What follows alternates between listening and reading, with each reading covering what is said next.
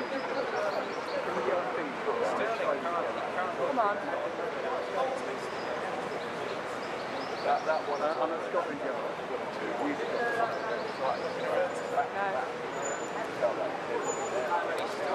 No, it's a press conference about the Amesbury. I don't even know why I did that. Is it the tree?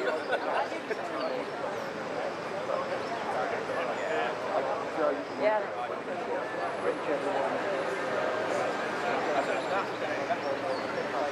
Come on. Are you going live? Yeah, oh yeah.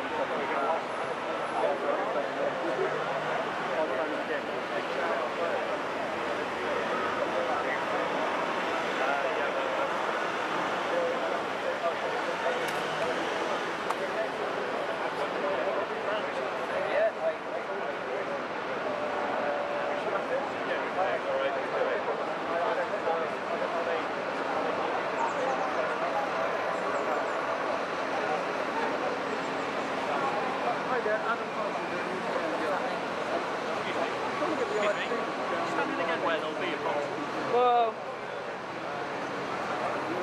Do you want me to talk? No, just stand here. Yeah. No, that's not.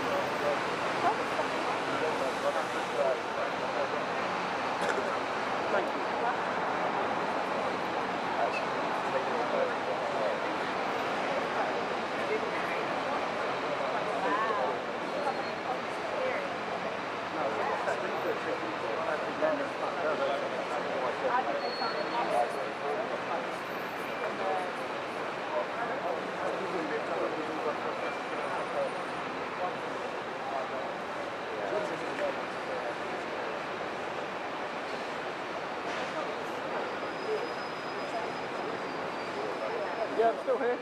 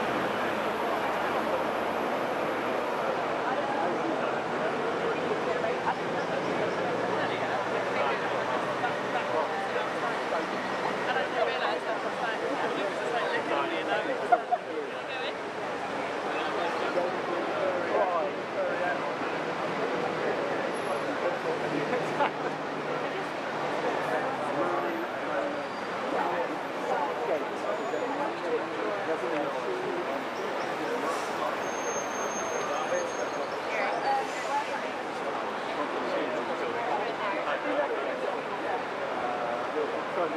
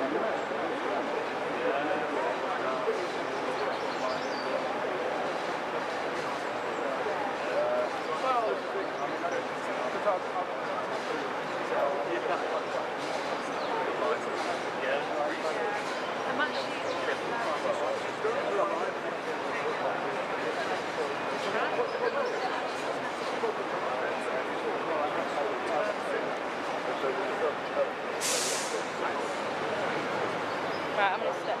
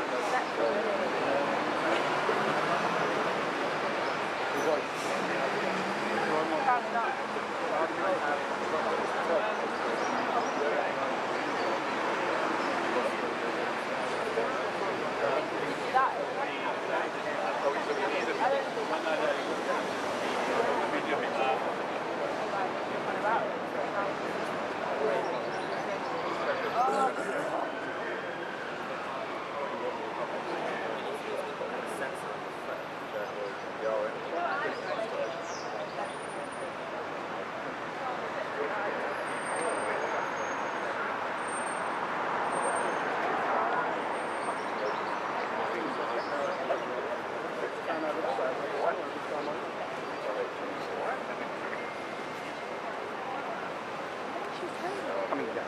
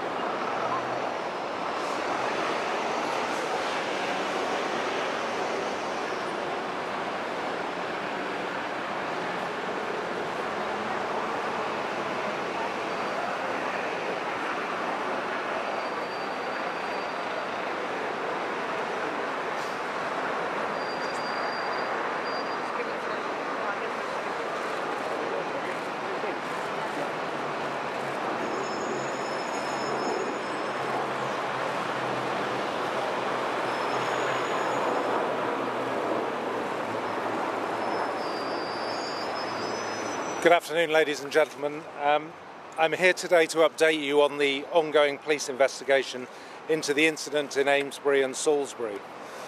As you are all now sadly aware, we have launched a murder investigation after learning the devastating news that Dawn Sturgis died in hospital last night at 26 minutes past 8.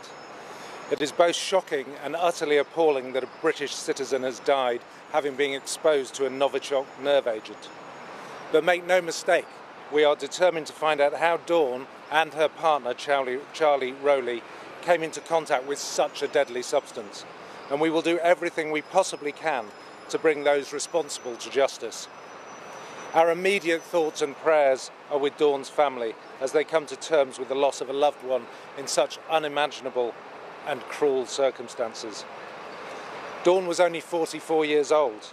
She was from Durrington in Wiltshire, and she leaves behind two grown-up sons aged 19 and 23 and an 11-year-old daughter, as well as her parents.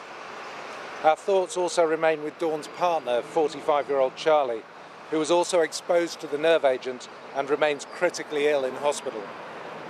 Both Dawn and Charlie's families, understandably, have asked for the media to respect their privacy at this very difficult time.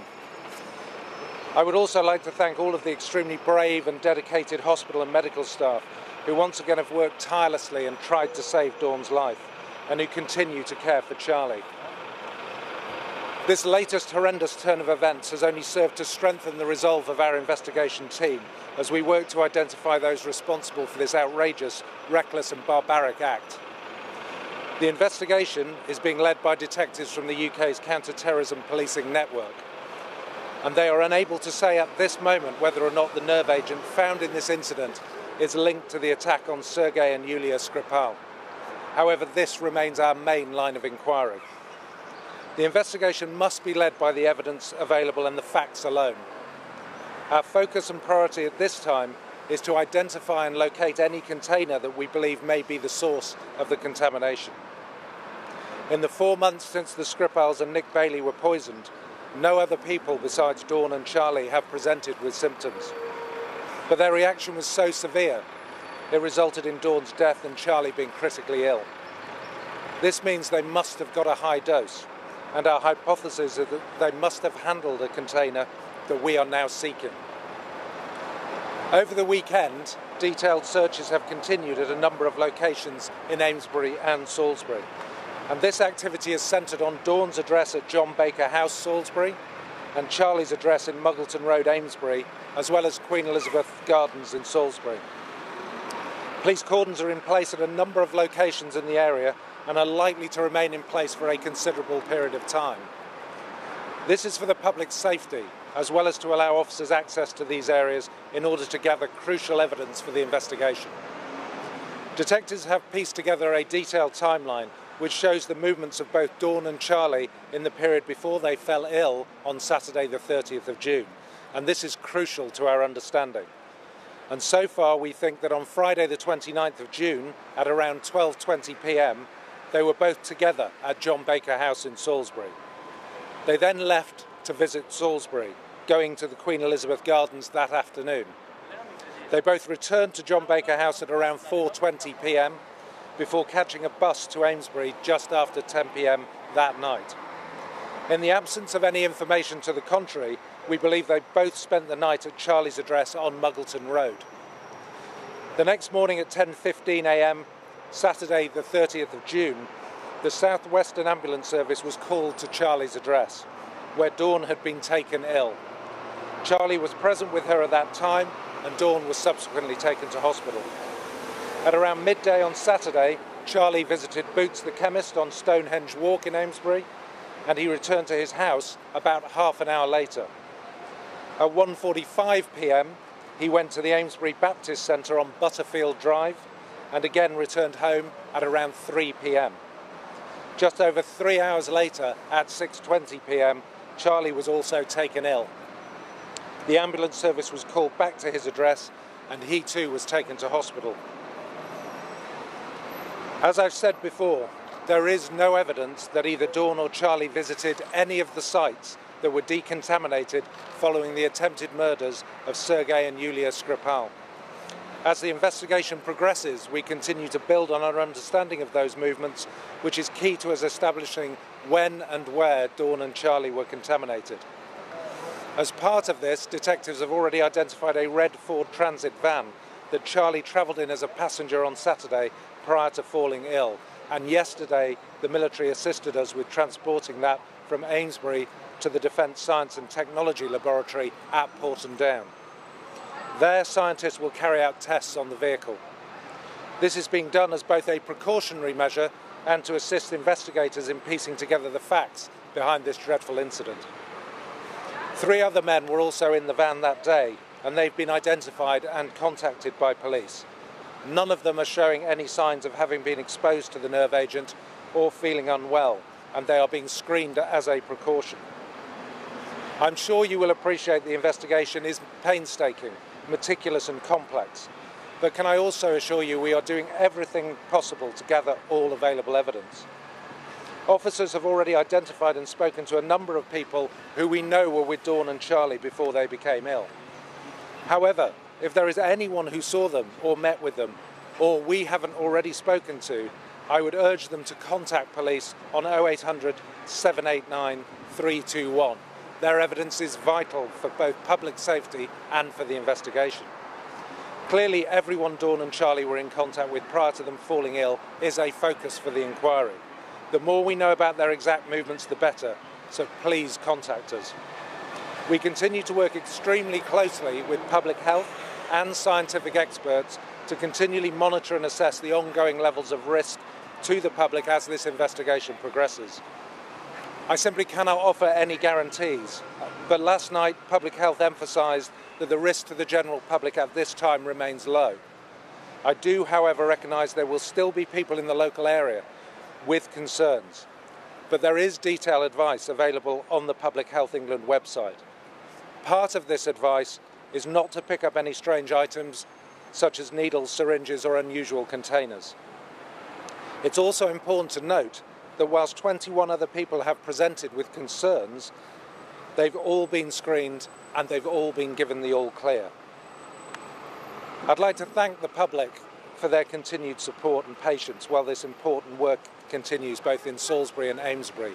Once again, the people of Wiltshire have shown tremendous stoicism in the face of this tragedy. Wiltshire Police has also established a helpline which can offer further advice, and that is on 0800 092 0410. Now I'm afraid a COBRA has been called by the Home Secretary at 1 o'clock, which I will have to attend, so I've got a chance to answer a couple of questions if necessary.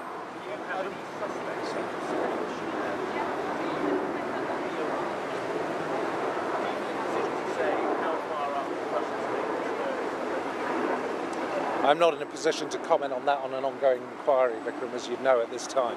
I'm satisfied that the investigation is progressing well, but our main line of inquiry now has got to be to determine how Dawn and Charlie came into contact with the agent.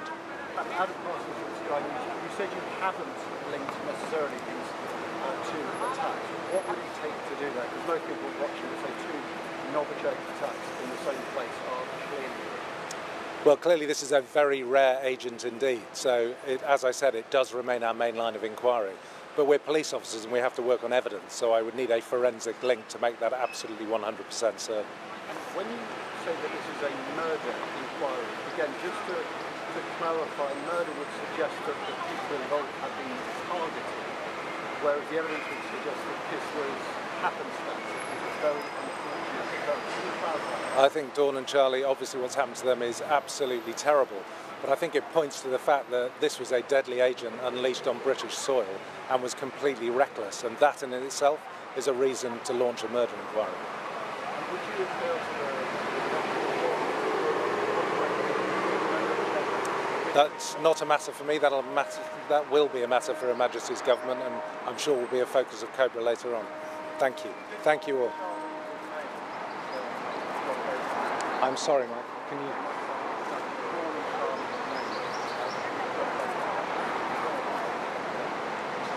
That's our working, it's a broad spread of time. That's why I'm asking for anybody who knew their exact movements at the time to come forward and tell us. We have witnesses, we have people who've been talking to us who understand what their movements were at the time, and they've been incredibly helpful. I'm just saying if there's anyone else who knows anything, then please come forward. Thank you very much. I will need to go, but thank you anyway.